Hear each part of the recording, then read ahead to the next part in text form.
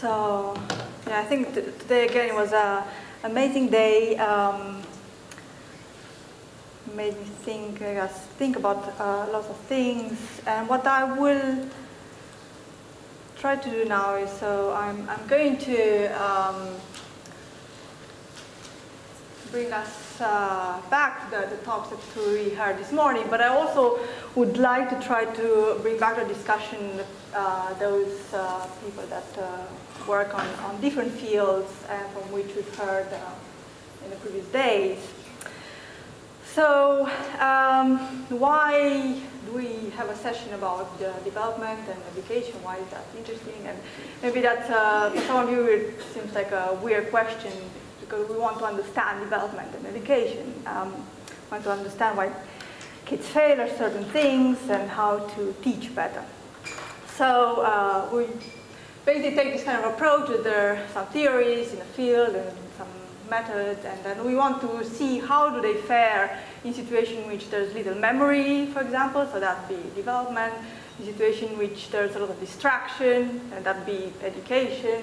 And also we haven't talked about developmental disorders, but that could be another case. So how would these theories about curiosity and information seeking work when there's little social interest, for example. This, going back to a point that was discussed, I think, after Pierre-Yves' intervention, is where do we put theories and where do we put experiments? So do we need to have this top-down approach when we think about development? Or is there, can we see development and education and a typical population as experiments that you can do and maybe refine the theories themselves and the methods? So I'm going to go through the talks and try to see if there is something that we can learn, not just about development, but about the theories themselves. So Katarina's talk, so she told us that we learn from others and that babies are very good at knowing who is a good teacher, and that may even explain things like group preferences, and we sort of pointing to better memory. And I have to say that knowing how good others are at conveying information makes me really wonder about why infants ever do anything else but use others when they are available. So this takes us back to the theories on and what drives information seeking, and if it's learning progress. Well, there may be some bad teachers around, but most people will be good teachers. So why ever appeal to anything else? Why ever explore? And then, of course, it may be that others are not good teachers in any case. So there are certain things that, of course, depend on others, like learning labels. But maybe there are other kind of information that we cannot access through elicitation from others. So, for example, if one thinks about tool manipulation, so exactly the adult can tell you what the goal of interaction is, but not exactly how you can do it with your own body. So maybe there's a distinction between learning what versus learning how that infants use to know which strategy to use. But this also, going back to the theories, makes me wonder whether there is not something missing in this link between your ability to measure how fast you learn and curiosity and maintaining motivation, and which is the means. So you will progress only if the means that allow you to do that learning progress are available. And I'm wondering whether curiosity and even the phenomenological experience of curiosity takes into account these means, the availability of means in the environment. I mean, maybe there's something that is already taken into account. And then more specifically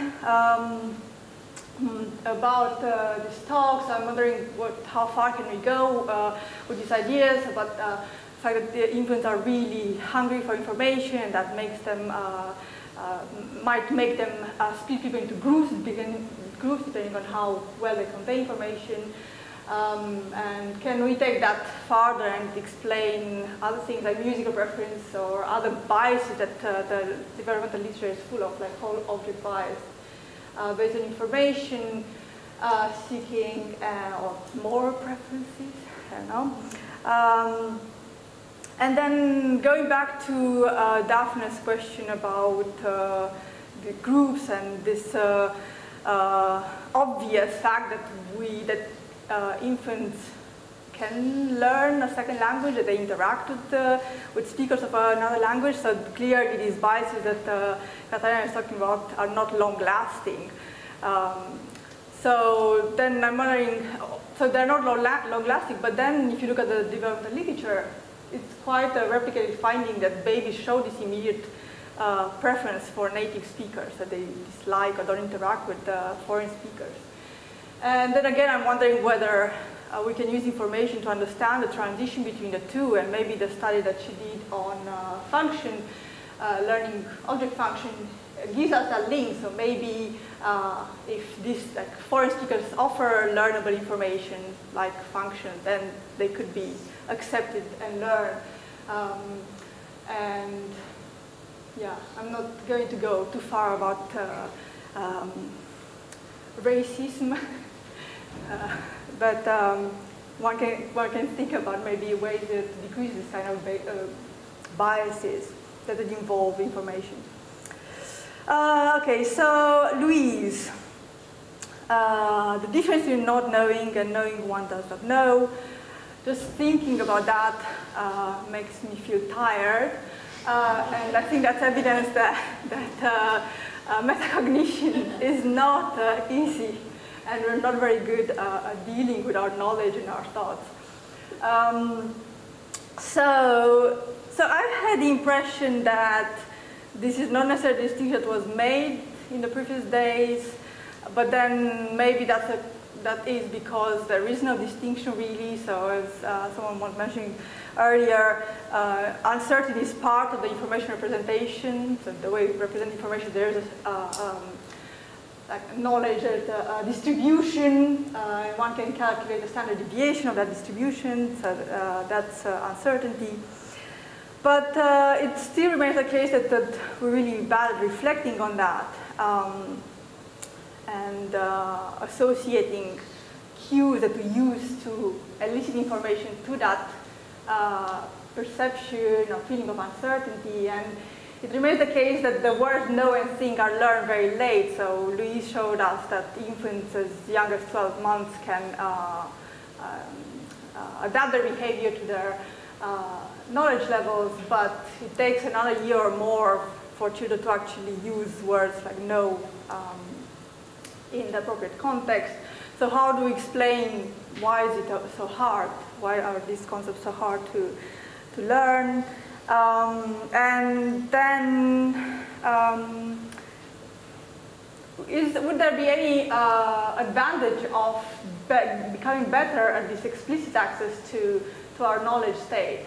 And how would we do that? So how would you train someone to get better? And I think that goes back to understanding what exactly is the nature of the computation that is done that gives you uncertainty. And then also thinking about, because this is, in education, the explicit way is the way in which one inquires about other people's knowledge. So you ask the class, what do you know this? Do you understand this concept? And they're bad at doing that or not very good at it. So maybe using these strategies to ask about knowledge is the wrong approach, and one should, actually I don't even have a solution to what one should do there. So I have to say, I kind of struggled with this topic. Lisa's talk. So I guess the biggest news there is that infants can use core knowledge to start learning about the world, and this goes back to this issue about priors, models, or structures that being referred to with different terms. So what do you do if surprise is important for learning? What do you do with a creature that knows nothing? So there's no way to create surprise. And Lisa has a solution, so we are born with some knowledge, and so we can violate that. And I know some people in the audience would be really, really happy, because I think this is probably one of the biggest issue that people in the AI field have, is that they want to put some prior knowledge in the models, but they know they're not really allowed to put too much, and now there is something available. But I'm going to go back to Gert's point, which I think is valid, and which is that core knowledge is not good for doing that, because core knowledge is there to tell you what the world is. So the world will rarely be something else than what it is, right? So there won't be many opportunities for using that kind of knowledge to learn about the world. And actually, it would be much better if core knowledge was not like the world, to allow for more surprise, but then it wouldn't have the same function. But saying that, actually there are situations in which we have these very strong biases, expectations, and that are wrong. And we had an example today with the books falling. So I know that a lot of people make really bad predictions about the speed of falling objects. I don't even know what the problem is there. So why would I make a wrong prediction there? But there are other cases as well. I think there's something about the trajectory of objects that move on the horizontal, that people expect them to fall in a different way than they actually do. Denis is not here anymore. Maybe Gert remembers the case. So there are some of these things, these expectations that one can actually use to learn about physics. So why the way things really behave. But those are rare. But maybe they are actually also deriving from some core knowledge. So maybe, for example, the trajectory thing. If we expect a linear trajectory in that case, and maybe that follows from an expectation of continuous motion. So maybe those cases still derive from core knowledge. I'm not sure. Anyhow, it doesn't matter. We can still make use of that maybe in classroom. So maybe we can just use the ability to produce magic now with the technology we have, and then use that in classroom to get kids interested in sciences. We can bend spoons and make things go through walls. But then we go back to the generalizability of this. So there was a big debate about how specific these effects are. So it's not going to be enough to bend a spoon and then teach them about history. So there must be a relationship probably between the surprise generation and the information that comes afterwards. And so more specifically, I think this is a fascinating question. So what will we learn about in these situations? And so I was wondering, in the case in which there was that object that changed the properties, the blikit, let's call it, they changed the property of the other object underneath it. So in that case, children then are taught a label of the object that causes the property. So how important is understanding of the one of the other being causal in this particular event, to decide what information is most interesting. So if you were to teach them a label for the object underneath, would they benefit from that, or is it really about the agent that they are requiring?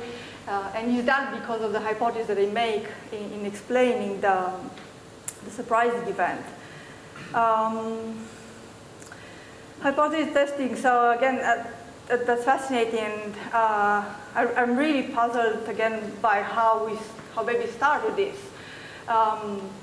So remember Carr's game about the dots? We all failed at it. I think also because the pointer was really bad, so we didn't really know what it was pointing to. But so in that case, the solution was that you had to take into account the object to the right of an object. So I mean, right and left are learned very, very hard, very late. Babies might not have access to that particular hypothesis, but I think Carr believes that all hypotheses are there at birth. So then, in any event, you have all the possible hypotheses that can be instantiated in the brain, and then you just go through them and select the right one. And then the babies in Lisa's study, what they do, which look like imitation to Jackie, so they were trying to, in a way, to reproduce the action that they had seen being violated before. And although it's not fully imitation, I mean, it was very close to that. But the way Allison's talk, I think, clarifies that a little bit, because in that moment, their whole hypothesis was A, and they had evidence for non-A. So they thought the object was going to not go through the wall, and the object went through the wall. So there's probably a very strong prior for that hypothesis for A that remains, and so maybe by producing variations of A at that moment, that's all they have to try to find out what alternative options there are.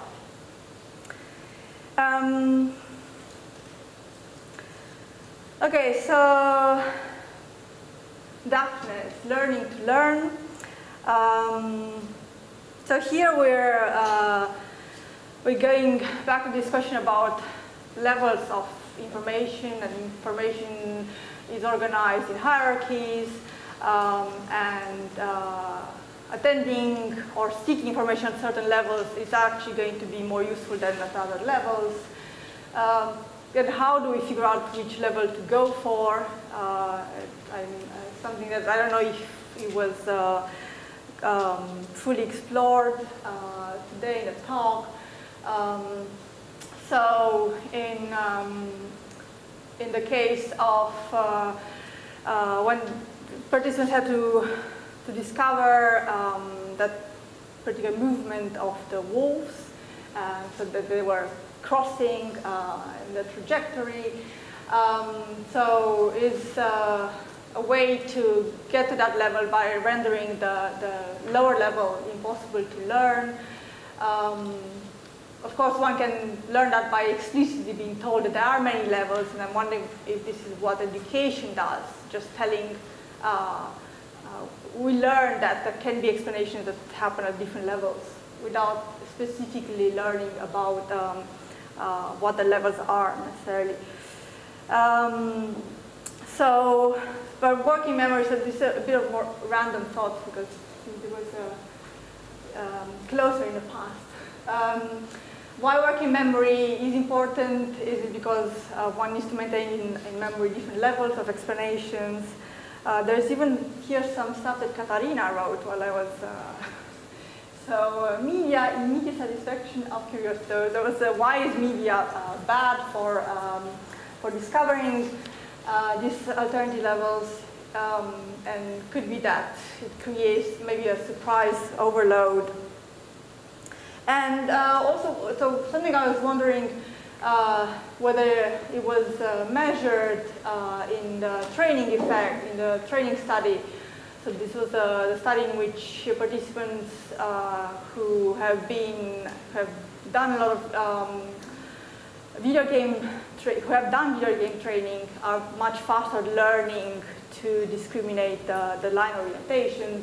I mean, is there just motivation? So we have seen in another talk that participants are very good at finding motivations to do very boring tasks, especially if there are no external rewards. So is that something that these people are gaining, and not particular transferable knowledge about what could be learned, but something much more general that is just the motivation to pursue in a very boring task. And also, so in those tasks, because I really love this idea that there is transferable knowledge that can be taken from one task and to another, and that this is really what we have to teach. But I'm not certain that or what is that kind of knowledge that could be that could explain the effects in those particular line orientation tasks. So it is not thinking about the first experiment in which they learn that the trajectory is that they don't have to go back to the same locations and the trajectory crosses. It seems like there's a big gap between that and what they might be doing in this task. So that's why I was thinking about motivation. And okay, so here's where I'm going to cheat. I am often using Allison's TED Talks for my lectures, not only because of the content, which is very interesting studies, but also because she's a very enthusiastic speaker. And so this is something that we have not talked about, but I think maybe in the education, I think it is very relevant, and which is the importance of the interest and the sort of motivation of the teacher itself. And I'm wondering whether interest in others is something that is contagious. So is it something that children can somehow take on? And I'm thinking that might be the case because in the end, if we think about one of the current hypotheses that what matters is how much progress you make in learning, well, that is a subjective judgment as well, how much learning, it's not necessarily an absolute in terms of the information in the world, but maybe what matters is actually your perception of how much progress you make, so that could be changed by the teacher. But maybe there's something else about a teacher that is very excited about their topic, and then I'm wondering how do you get excited about wanting to teach? So we talked about being motivated by learning, but how are you motivated to teach others, which is not really decreasing your level of uncertainty, or you don't really gain knowledge yourself. And this is important to be an expert in that field to do that. Yeah, so just a last thought, so that I'm not fully cheating. So I was wondering about this, again, going back to where do hypotheses come from early on in infancy. And so I think that has been this idea that maybe it's partially what Alison was talking about, that, well, infants move about and that are very energetic because that allows them to bump into interesting things and discover hypotheses. But I'm wondering whether that could work, because one doesn't understand the question answer if we don't know what the question was. So even in that sort of random explorative approach, one still has to test hypotheses in order to know what we have discovered. So I think we don't solve the issue of where the hypotheses come from. So we saw this question a few times. What is curiosity? What can you tell us about what curiosity is? Nothing, because they do not have the word. They cannot tell us if they're curious, and maybe that's a good thing. Maybe finally, by studying infants, we can focus on the important questions, not how they feel about information seeking, but what the mechanisms behind information seeking are, the raw rewards of uncertainty, of novelty. Education, do I have to say much about this? So I think so this is the first talk we had. Derek was mentioning teachers embracing a lot of scientific hypotheses or theories before they are really proven. And a lot of these theories are intuitive, which may be a trap, and that's the case for researchers as well. I mean, think mirror neurons sounds good. So we also need to think about how to promote critical thinking in teachers. And then, Yeah, so the RCTs are difficult, so if we want to use education as a testing ground for hypotheses, I think teachers will have to say something against that.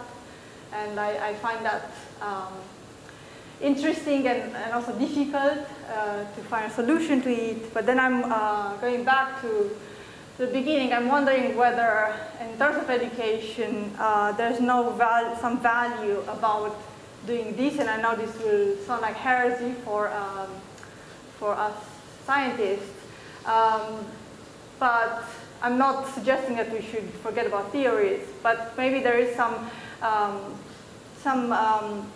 value of looking at what works and then taking those things from the education field and testing them more clearly in the lab.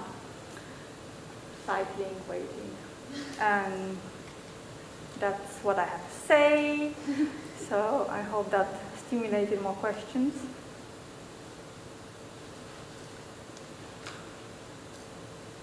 Or comments.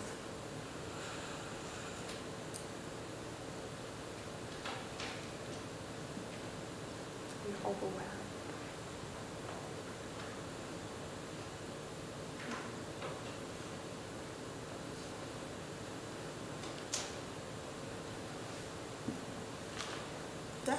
So in terms of the first things that you were saying about social learning in this context, a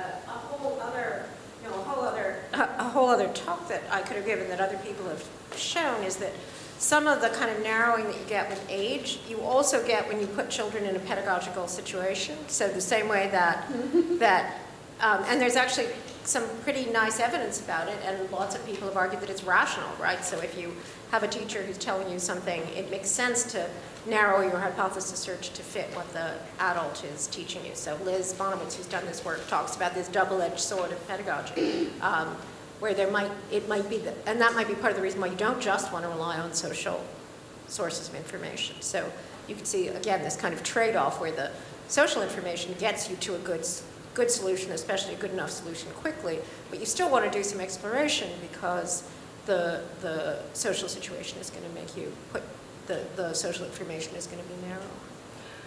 Yes, but maybe this links to your idea about environmental change and that we need to be prepared to come up with new solutions. Right. But are children those that come up with the new solutions? I always wonder, so I don't know if that is the source of innovation in the end in yeah, so society. I think, obviously you think about this because the kids aren't the ones who are actually developing the new technologies, at least the preschoolers. But I do think there's an interesting possibility, which is that if you look at the history of technology, often the adults who are inventing the new technologies don't really know how they work at the time that they invent them. Mm-hmm. So they'll, as I say, it's amazing how often it's, 4 guys in different labs who are tweaking something that they already have, and something comes up that sort of makes sense, but nobody quite understands what the common principle is. And then the thought is that the new generation is looking for these big common principles and the things that they're seeing around them, that the adults themselves don't necessarily, the adults who are inventing the technologies don't know that the reason why the technology is working is because of some general new principle. I mean, I think it would be interesting to maybe look longitudinally whether there's any relation between the more exploratory or less pedagogically inclined children turn out to be more innovative adults. I'm also thinking that although most adults are good teachers, you also need to maintain some vigilance. So maybe being able to test on your own remains important. Sorry, it's probably for discussion elsewhere, but what you just described is this tendency in science to rewrite how things were discovered. And there was a lovely interview when the Higgs boson was announced on television with one of the people who'd been leading it, and the interviewer said something like, so how did we get to this? So doesn't science move incrementally? And this guy quite openly and honestly just said, no, it usually goes a big jump, we find somewhere, we then fill in the gaps, and then we retell the story. And we tell the story as though it was incremental. And in fact, sometimes we keep trying to do the incremental bit, and the big one goes back to what you were saying about being able to see the things that are off-piste, as it were. You see what's off-piste, and then you work out, how do we get from there to off-piste? And sometimes in education and in science, we miss that big one because we're still down here. And we've got to stand back. Yeah. Well, so I think almost a little bit like what I was saying before with this idea of, you know, attention for learning and attention for action. I think we have to be, to not think of a dichotomy of either or. So I think that, you know, creativity and innovation comes from precisely this ability to combine both modes of being. And I think that there's definitely a trade-off between a high temperature mode, which may be good for generating randomness and learning, and it's not clear what it's good for, but certainly it could be good for some of these things. And a highly focused mode, which is clearly good for efficiency, but maybe too narrow and inflexible and may miss other important things. Both modes of being and going about the world are really important for us. And I think that what's really interesting to me is how we can combine them. So I think in the best examples of creativity and innovation in grown-ups, they are built on expertise. I mean, unless you have that very focused domain knowledge, you can't even generate the hypotheses. You can't even understand the significance of an observation, right? So you have to have that expertise while at the same time not being over-focused, being open in some way, right? So that's really the question. How do we combine those two in the best way?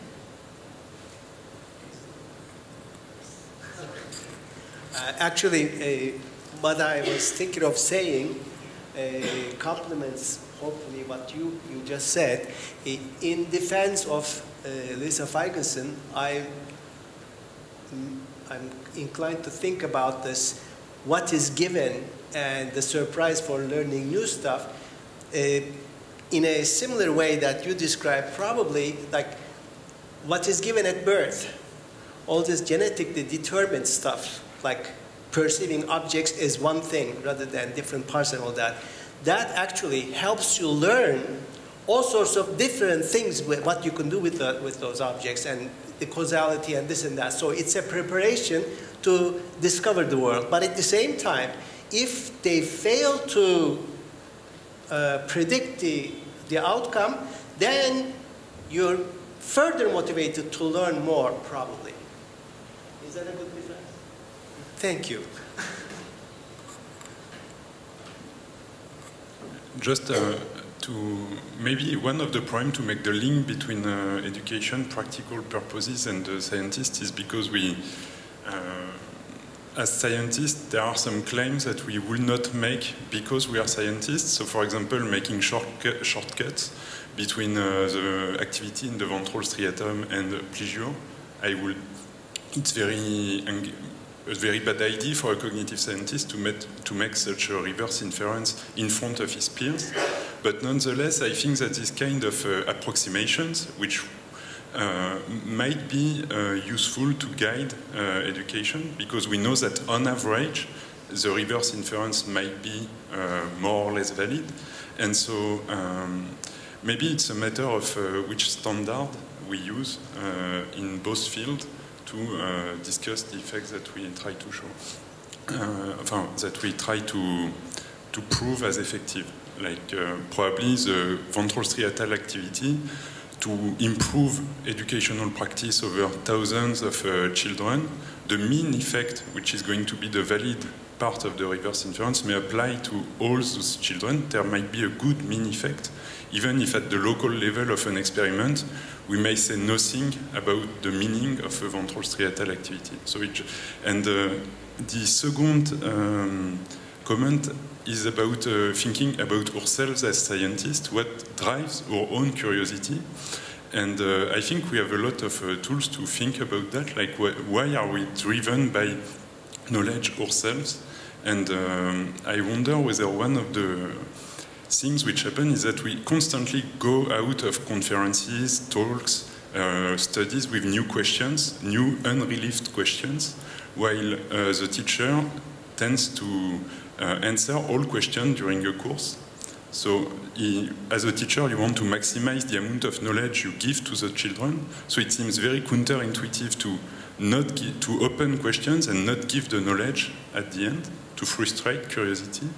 But I wonder whether the fact of having questions and the ignorance, the fact of really trying to trigger the ignorance state in children might not be a way. So of course it limits knowledge transfer, but in the meantime it makes knowledge valuable because knowledge then comes to relieve a state of ignorance that you will never feel if you're constantly bombarded with information.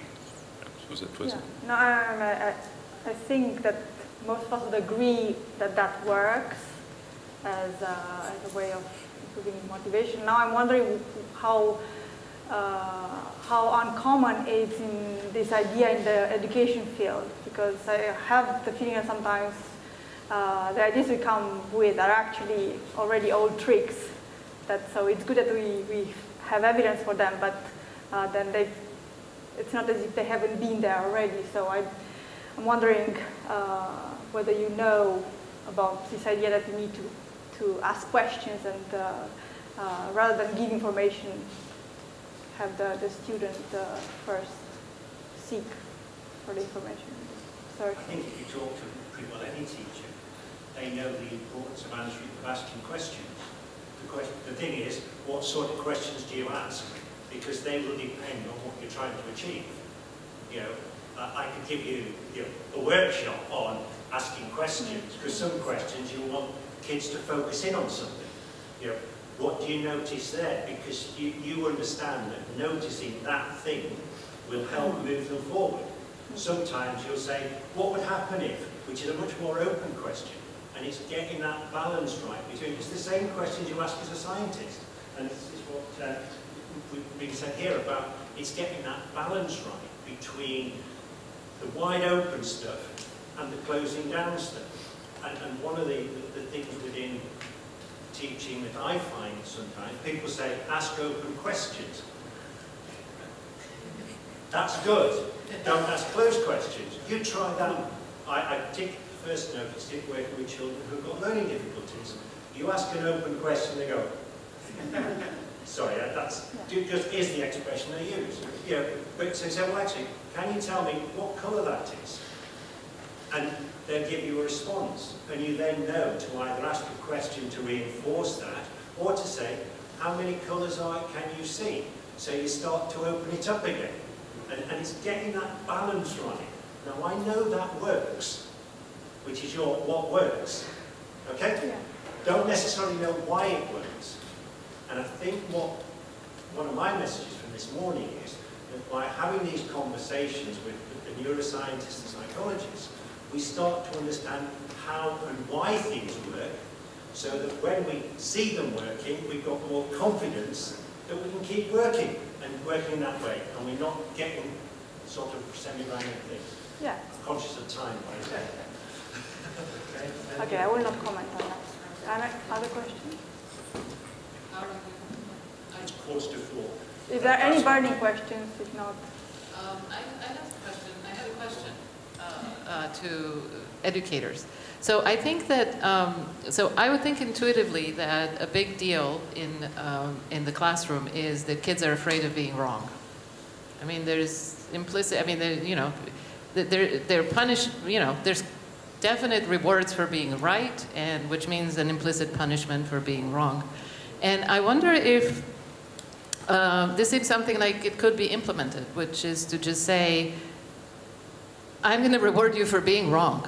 Like if you have a kid, so if you have a kid who knows everything and gets everything right, can you push that kid and say, well, you know what, I'm not that happy. You're not pushing yourself. You need to give me an answer that will be wrong. Right? Because I think, right, so the bigger idea, I mean, going back to neuroscience, the bigger idea it would be that contextual variables and things like, fear will totally inhibit any sort of novelty seeking or exploration. I think the fear of the teacher is actually the biggest. The fear of it, fear of their own being judged might work within education, and teachers are very aware that higher order thinking questions are the most productive. They're very aware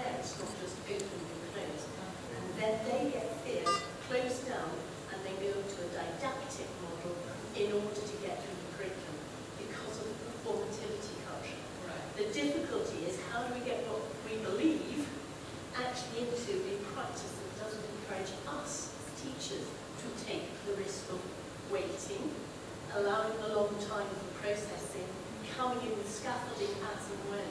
So this is our big problem with education. And as you said, if we can find the proof to support, we can then push what we actually believe in. You could argue quite strongly that you're not learning unless you're making mistakes. So it's not a case of being wrong, because I think if you tell a child they're wrong, and you do that 2 or 3 times, they're going to say, I'm no good. Right? But if you actually can get the right language, where you actually say, well, look, we're learning, we're making mistakes, so what would happen now? Then you're starting to learn. So if you tell me about classification of plants or animals, and I know what the fish and a dolphin are different, I've learned nothing. If I don't know that to begin with, and then I do find out because of the way it's being worked, then I've learned something. I've made mistakes, I've put the dolphin with the fish and all of that business. Then I've started to learn.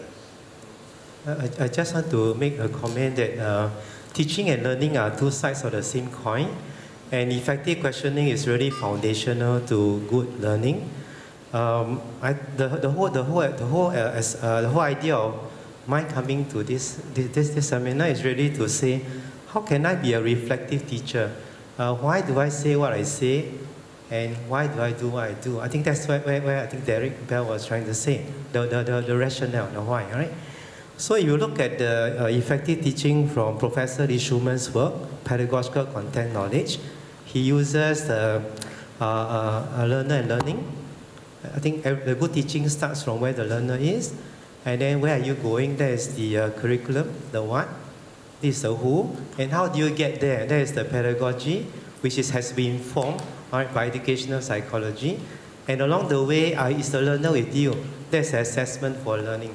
But having said that, I think the role of teacher is really to create a very safe learning environment where the student is able to ask any questions, because the best teacher is one not just being very clear of the subject matter knowledge, but also making the teacher's thinking visible to the students. But the highest level of teaching is how do you make the thinking of the students visible to themselves? And that's where I thought educational psychology, education neuroscience has a big role to play. So I thought just to add some point of view. Thank you.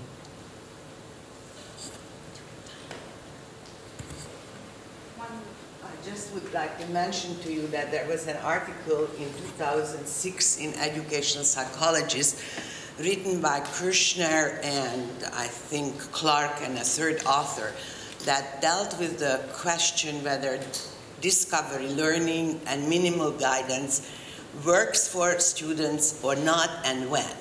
And the argument that these people made, this incredibly influential article, was that the human cognitive architecture is such that minimal guidance does not work in complex learning situations.